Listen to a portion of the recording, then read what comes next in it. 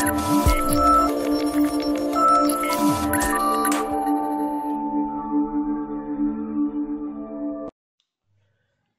friends, welcome back to our channel.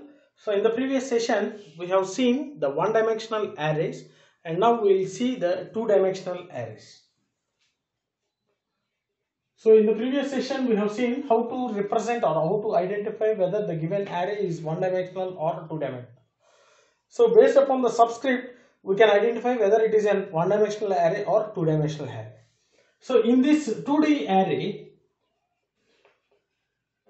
there will be two subscripts.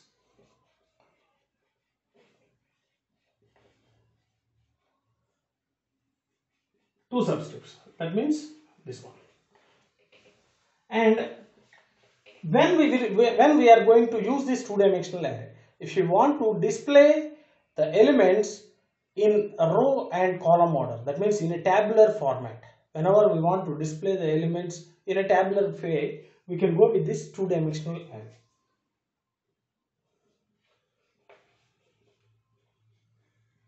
To represent elements in rows and columns.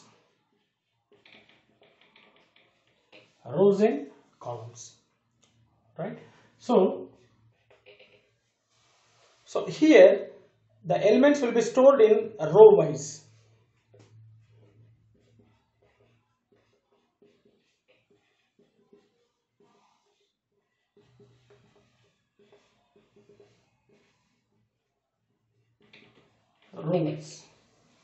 Right? So first row will be filled and then the next row will be filled. Now the applications where these two-dimensional arrays will be used. For best application for this two-dimensional array is matrix applications. All the matrix applications we can use these two-dimensional arrays. Right? So that's the best example. And then here it will also occupy the continuous memory locations but in a row wise. So elements occupy continuous memory locations. See, for example, if you want to store the data, that means a 2 by 2, that means 2 rows and 2 columns. So 10, 20, 30 and a 40. If you want to store this data, so the address here also, the accessing, how can we access the elements? So these elements can be accessed with the help of index values. So the index of this one is 0, 0 and this one is 0, 1. That means 0th row, 0th column, 0th row, first column, and this one is first row, 0th column, this one is first row, first column. So here also the elements will store in row wise. So first element, second element, third element and fourth element. So in the memory allocation, the representation or the storing of this data will be in a single dimensional array, similar to our single dimensional array. See, so 10, 20, 30 and 40. So first this element will be occupied. So 1000, 1002, 1004, 1006. So this index is 0, 0. This index is 0, 1. This ends the first row. 1, 0, 1, 1. Right? So row wise, it will occupy the row wise. So first the first row will be occupied, then the second row will be occupied. So if you read the elements, then also the data will be stored in such a way. Right? So that's why these elements are also occupying the continuous memory locations. Right? It follows the row wise. It follows the row wise order. Right. Now, how to initialize or declare this two-dimensional array? Syntax. Syntax is similar. The data type followed by array name followed by the size of row size, column size. So this is the syntax for the two-dimensional array. Similarly, say example int a 3 and 3. That implies 3 by 3 matrix. It's a 3 by 3 matrix. So total 9 elements will be stored. The number of elements are 9. So 0th row, first row, second row, 0th column, first column, second column. So 0 0, 0 1, 0 2, 1 0, 1 1, 1 2, 2 0, 2 1, 2 2. So in this way the elements will be stored. So here also the same manner at the compile time. If you want to save the elements in a compile time, so open the curly braces. So you can write 10, 20, 30, 40. So if you mention this one, see, total 9 elements, it can occupy 9 elements, but we are mentioning only 4 elements. So the data will be stored in row wise order. So first row, so this is the first row, that means the first row index is 0. So 0th row, 0th column, 0th row, first column, 0th row, second column, 3 by 3. Alright. So this will be first row, 0th column, and all the remaining elements will be zeros. So that means the output is 10, 20, 30, 40, 0, 0, 0, 0, 0. Right? Hope you understood this one. So continuous memory location. So you only here only 4 elements are stored in this array. All the remaining 5 elements will be occupied with zeros. This is the initialization at compile time. If you want to initialize the same array in runtime, again we have to go with the iterative statements. One is for representing the rows, another one is for representing columns. See, so here we will use the nested for loop for runtime initialization. So for I is equal to 0, I less than rows, I plus plus. So this is completely for rows. Again, for j is equal to 0, j less than columns, j plus plus. This is completely for columns. And here cout, sorry, this is for input function. So cin a of I j. Right.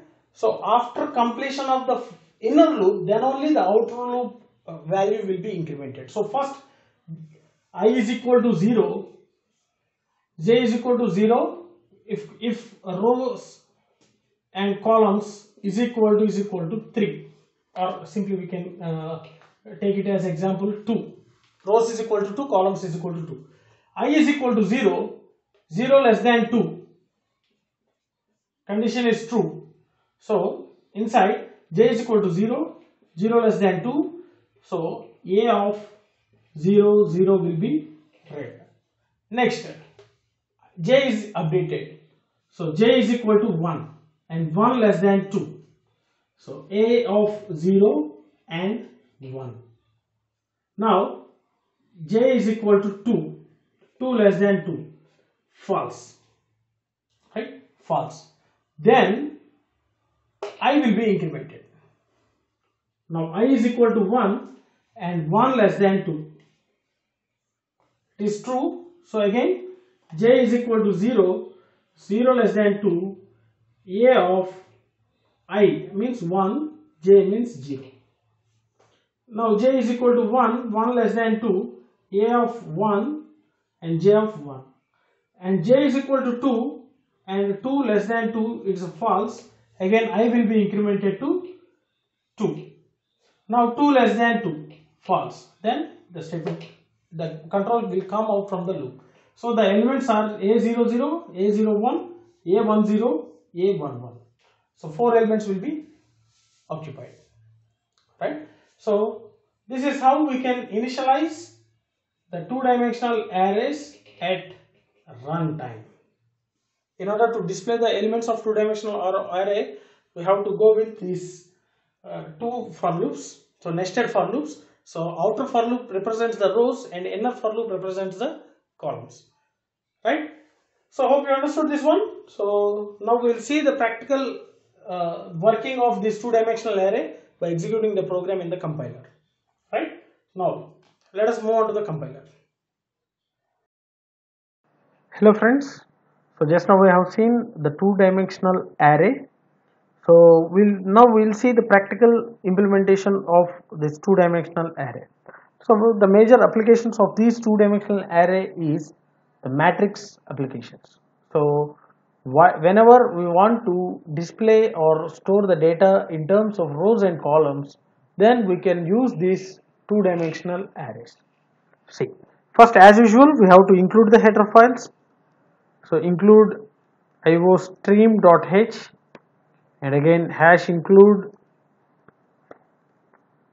conio.h. So iostream.h is for including the input and output statement cin and cout. Conio is for including the clear screen function.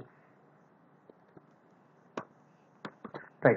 We will skip the this one declaration part. So later we will display the we'll write the declaration part. So whatever the variables we are using in the program, then later we will declare all those variables. Now directly I am writing the logic. So cout. See here the data is stored in rows and columns. So we have to take two inputs, enter the number of rows, cin rows. Similarly cout, enter the number of columns, cin cols. Right. Now we'll write the we have to read the element. So we will take two for loops. I is equal to 0, I less than rows I plus plus, and this is for rows, and now in each and every row we have to fill all the columns. So for j is equal to 0, j less than cols j plus plus. So first row all the columns will be filled, and then next row all the columns will be filled, right? So row wise elements will be taken. Now see here we will write one more cout function. So enter the elements, right? Cin, this is a input function. Cin some a of I and j,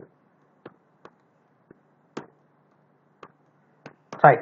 Now these functions, these statements will read all the elements and it will be stored in two-dimensional array in form of rows and columns. Now how to display this one? Write the same row logic. So I less than rows I plus plus, this is for rows. For j is equal to 0, j less than columns j plus plus. See here we have to write the output function a of j,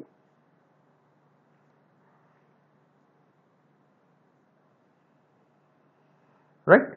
So slash t, I am using the slash t. So that means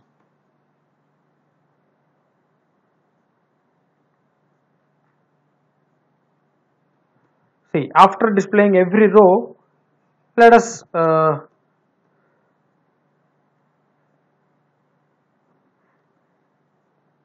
right. See we have skipped the declaration part. Now let us declare this one: int I j rows columns and array size of some 10 and 10. So total 100 elements, maximum of 100 elements it can store. So after the declaration we'll clear the screen because it will clear all the previous results. So let us save this one. To array dot cpp. So compile this one, run this one. So enter the number of rows. So 3 rows, 3 columns. Enter the elements 1, 2, 3, 4, 5, 6, 7, 8, 9. So 3 into 3, total 9 elements. Now let us see the output. See 1, 2, 3, 4, 5, 6, 7, 8 and 9. So here we can write the cout function. So elements of an array.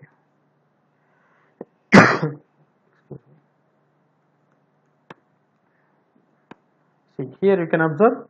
So 3 elements, 3 rows, 3 columns.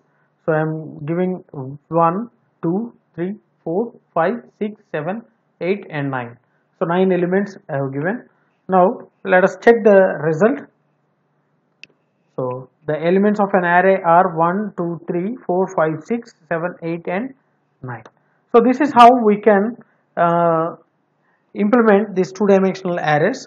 The major applications, that means where we can use these two-dimensional arrays, are in a matrix applications. That means not only the matrix, so whenever we want to display or organize the data in terms of rows and columns, then we can use these two-dimensional arrays, right? So hope you understood this one, a simple topic. So let us stop here. So if you are having any doubts regarding these two-dimensional arrays, feel free to post your doubts in the comment section, so that definitely I will try to clarify all your doubts. And if you really understood my sessions, like my sessions, share my sessions with your friends, and don't forget to subscribe to our channel.